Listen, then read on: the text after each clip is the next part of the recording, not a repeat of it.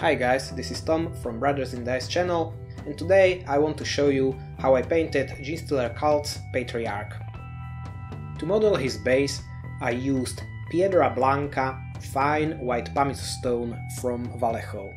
After the base is dried, I used standard black spray to prime him. Next, I used Zenithal Light technique and I used a 1-to-1 mixture of Snot Green and Abaddon Black. Both of these paints are from Citadel, but Snot Green is already discontinued. If you want to use something similar, just use Warpstone Glow or just any medium green. For the next layer, I just used pure Snot Green.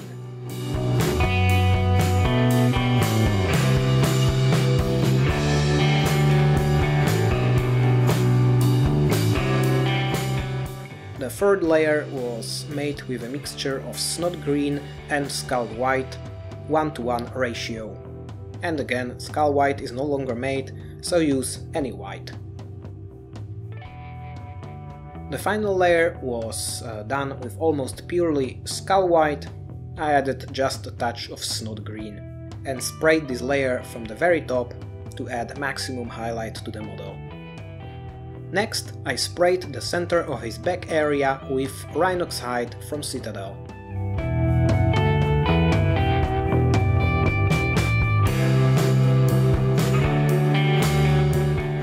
Then I airbrushed sides of his back area with Mornfang Brown, again from Citadel, and I oversprayed a little over his shoulder areas.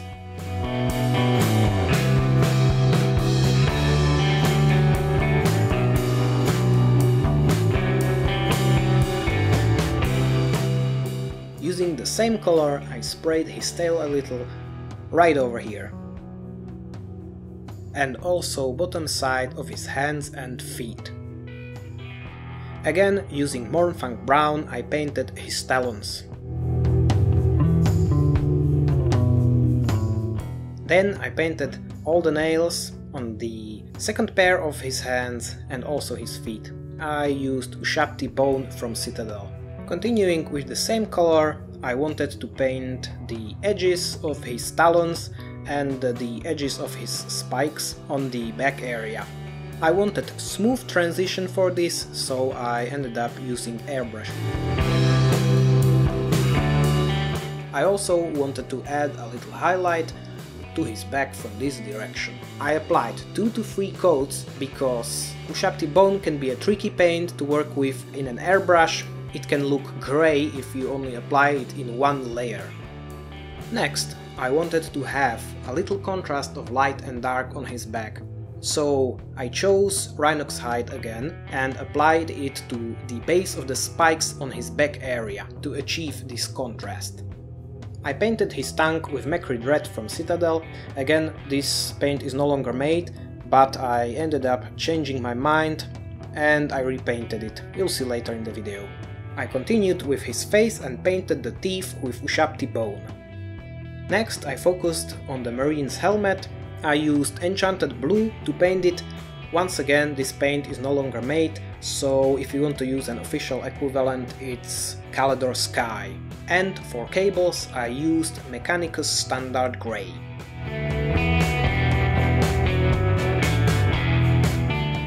I continued with his brain. I painted it with Sirius Purple. I mixed it with a little bit of Ushabti Bone to make this color a little lighter.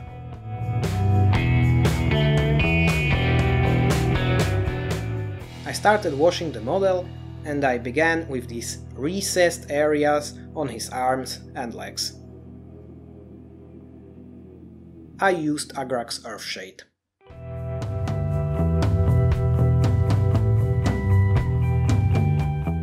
I continued with these same areas on the back and tail.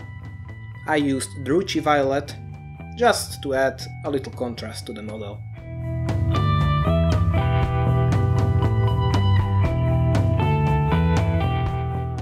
Then I washed whole Ultramarine's helmet with Nuln Oil. I proceeded with the nails on his hands and feet and also spikes on his forearms.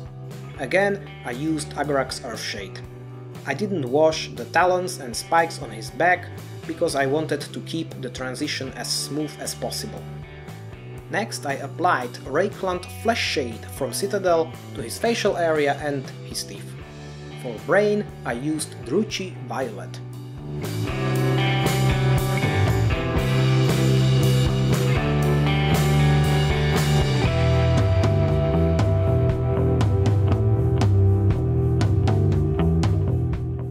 There are also little bumps on his skin here and there. I washed these with Reikland Flesh Shade. With the washing done, I moved on to highlighting, and I started with the nails and spikes on his forearms using the Ushabti bone.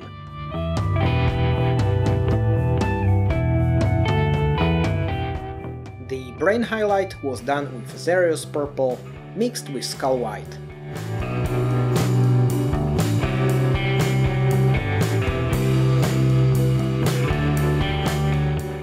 The helmet was highlighted with Enchanted Blue and the cable with standard Mechanicus Grey, both mixed with white.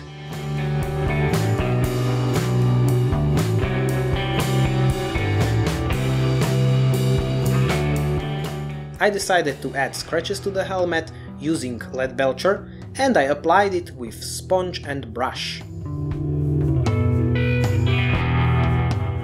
Next I wanted to add a little glow effect to the area where his fingers touch his brain. This was done just to illustrate the warp energies flowing through his brain. To get the desired effect, I applied Trollslayer Orange with an airbrush. I also highlighted it with the same paint mixed with white. I also added a second layer of highlight, this time almost entirely with white. I added only a little bit of the orange. When this was finished, I realized I didn't like that both the tongue and brain were orange, so I decided to repaint the tongue with Xerios purple.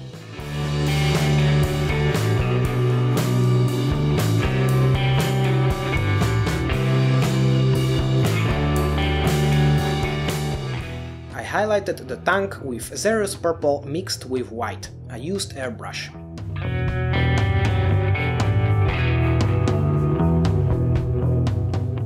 Finishing the face, I painted his eyes with Averland Sunset and washed his eye sockets with Druchii Violet wash. I also washed the little recessed area on the tip of his tongue with the same wash. At this point the model was almost finished, so I decided to move on to his base. I painted and sprayed it with Armor Brown from Vallejo along with the pipe he's standing on. Using the same paint, I sprayed a little over the front and back of his feet to represent dirt.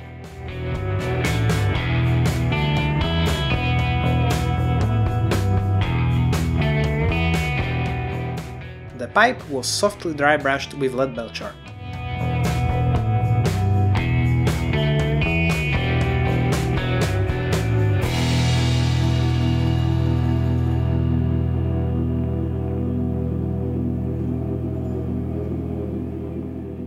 Next I painted the little details on his base. First the skulls were painted with Ushabti bone, then the helmet with Enchanted Blue and the little Genestealer symbols with Leadbelcher.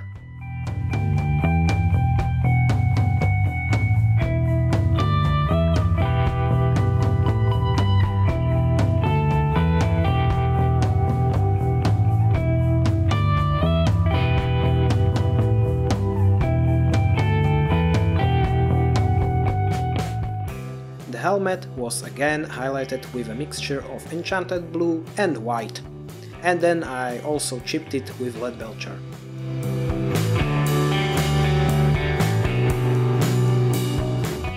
I painted the valve on the back of the pipe with Mephiston Red and again scratched it with Leadbelcher.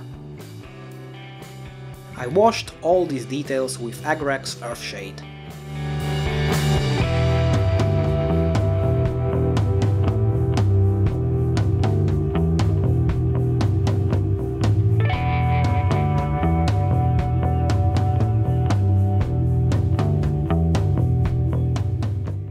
Now there are these little slimy areas all around the base.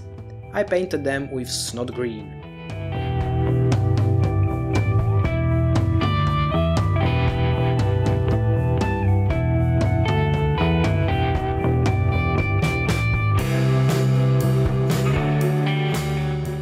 I washed these slimy areas with Nuln oil.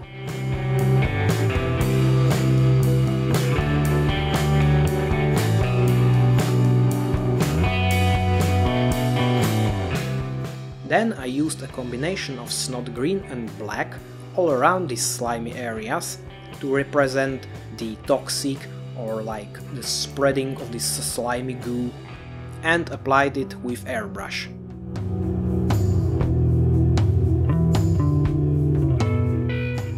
Then I used Armor Brown and sprayed it to the bottom of the skulls to add a little dirt or contrast to them.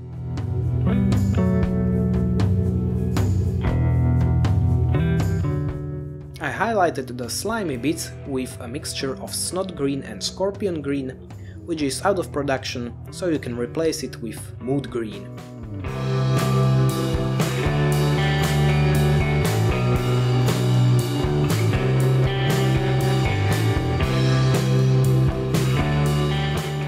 As one of the last steps, I went back to the areas which I oversprayed earlier, on his arms and legs, and used Camo Medium Brown from Vallejo to create little dots.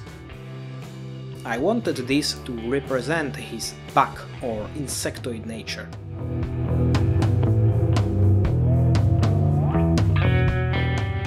Then I dry brushed the ground area of his base with Ushapti bone.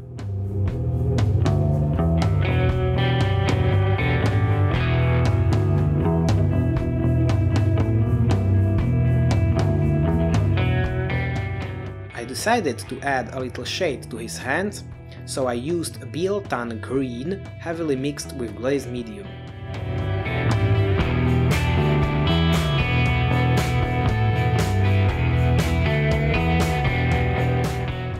I painted the edge of the base with a black color. To varnish the model I usually use a 1-to-1 mixture of gloss varnish from Citadel and matte varnish from Vallejo. I also usually apply 2 coats. To enhance the model, I glued a few tufts of yellow grass to his base.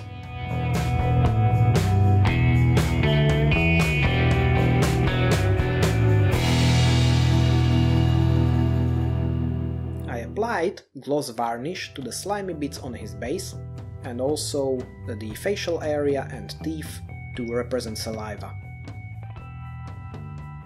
The final step was adding these little leaves to his base. These are actually dried birch seeds, which you can glue with superglue.